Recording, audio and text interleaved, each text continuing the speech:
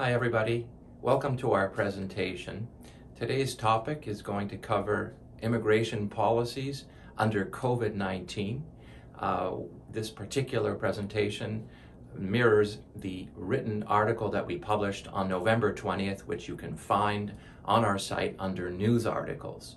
So interesting that during COVID, immigration programs in Canada have actually continued in a quite robust manner. There's a lot of confusion in terms of who can travel to Canada for permanent residents, for temporary workers, students, and visitors. I'm going to cover all of that in this presentation. So first of all, interesting to know that on a permanent resident side, the Government of Canada had planned to bring into Canada 341,000 immigrants, including applicants and family members. That number has been significantly curtailed, which I will just say to you that is probably about 40% decline at least.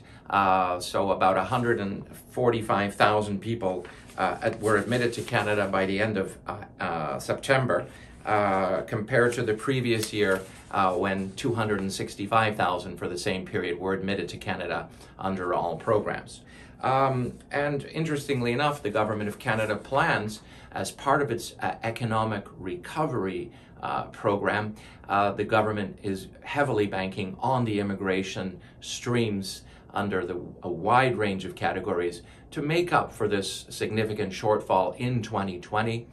For 2021, 22, and 23, we're seeing approximately a 50,000 increase. 50,000 individuals will be admitted to Canada in 2021 over and above what was planned in 2020. And then for each of the successive years in 22 and 23, it's 10,000 increases, so that by 2023, the government plans to bring in about 420,000 permanent residents under all categories, of course, economic class and family class and protected persons, etc.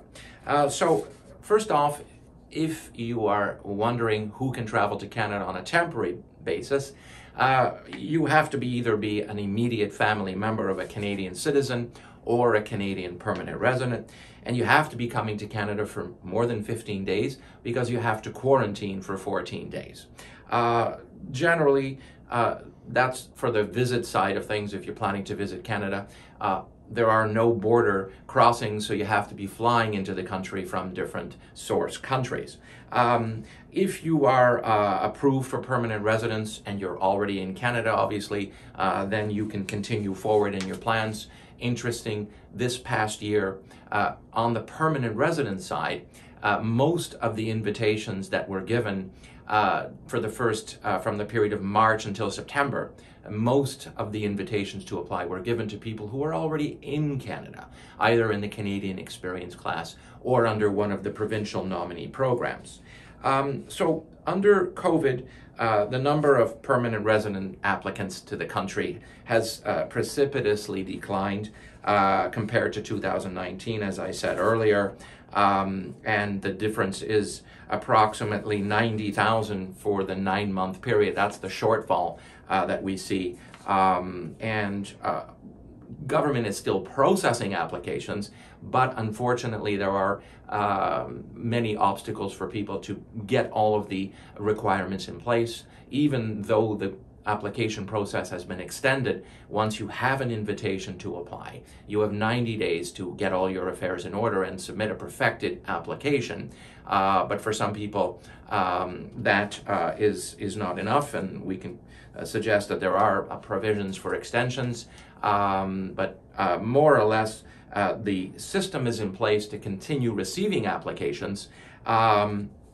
But in terms of coming to Canada, there are still obviously obstacles in terms of activating your permanent residence visas. So you are really facing challenges in terms of waiting until this whole pandemic subsides. But if you're in the United States, people who are applying for permanent residence from the United States and you are flying to Canada, we're seeing a lot of our clientele from the U.S. able to come to the country and activate their permanent residence. So throughout COVID, the more popular economic program, of course, is Express Entry. And throughout COVID, the government has been accepting applications into the system and issuing invitations. Of course, for the first 9 months, as I said earlier, most of the invitations were going to people who were either working in Canada under Canadian experience or under one of the provincial programs. So if you were under a provincial program, of course, that means you're having to have employment.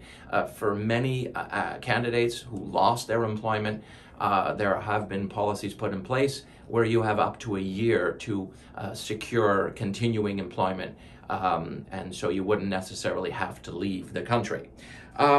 The fact of the matter is now the invitations to apply have been issued in all programs starting in September. In fact, in 2020, a record year for the number of invitations that were issued. We exceeded 100,000 invitations, and that gives a sense that the government is planning to resume at some point in 2021, and so the shortfall that we're facing in 2020 will hopefully be made up in 2021. Most of the provinces are planning to increase levels, in line with the government plans to increase overall numbers. All of the provinces are planning to have increases, with the exception of Alberta. Alberta is unfortunately facing severe challenges on the economy side of things due to the oil industry and other factors.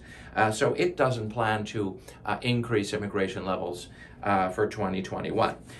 Interesting that Quebec government plans to increase its levels to close to 50,000 overall, and they are currently still accepting applications into their system, and we are going to be able to encourage you, if you do qualify for one of the Quebec programs, that you could certainly approach us and we can guide you on how best to get this done in the most efficient way possible.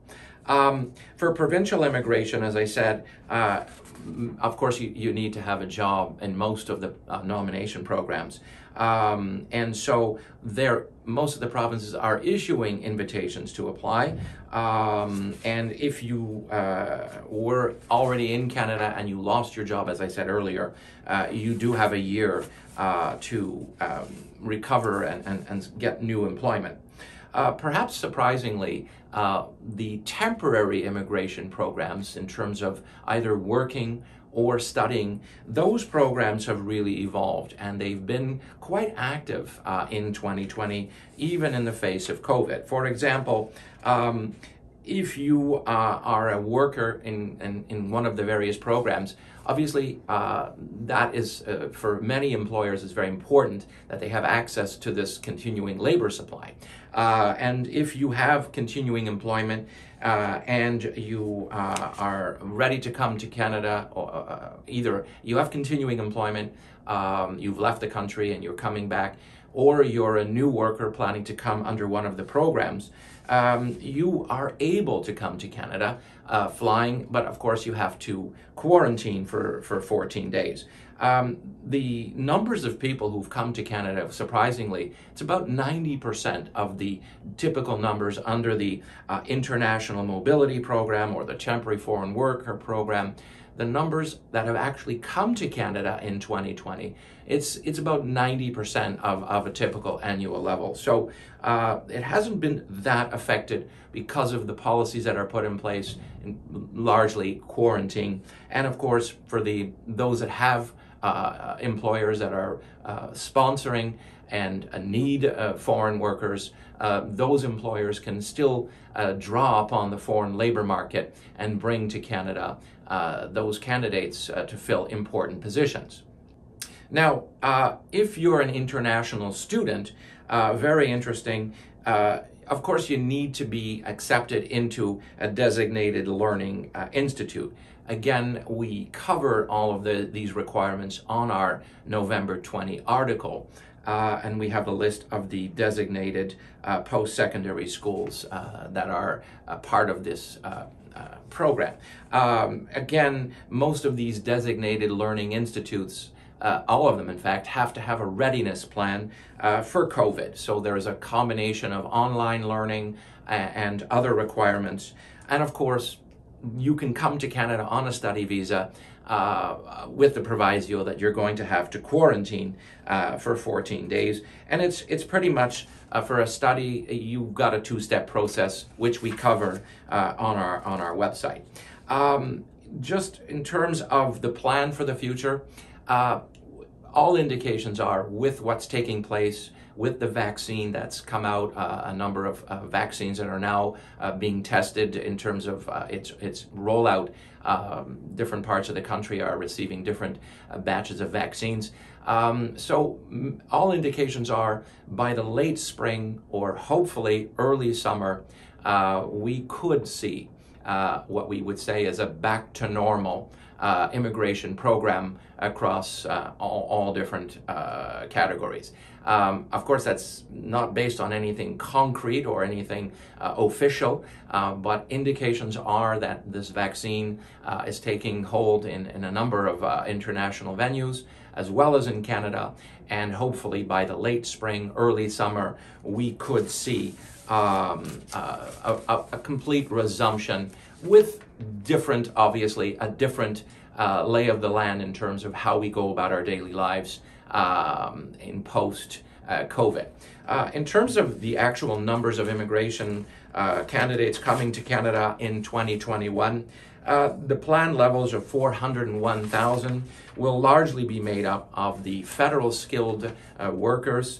So there's about 110,000 federal skilled worker applicants and their family members, applications that will be approved. And then interesting, it's the provincial programs that have also are going to realize a significant increase. There's 80,800 that are planned to be brought in.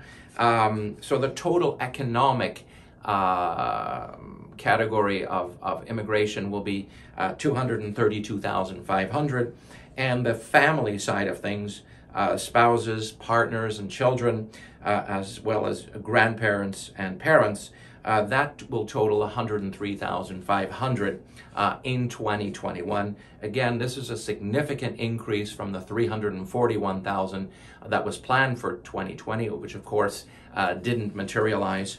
So overall, we're very optimistic in terms of coming out of this in a very positive way.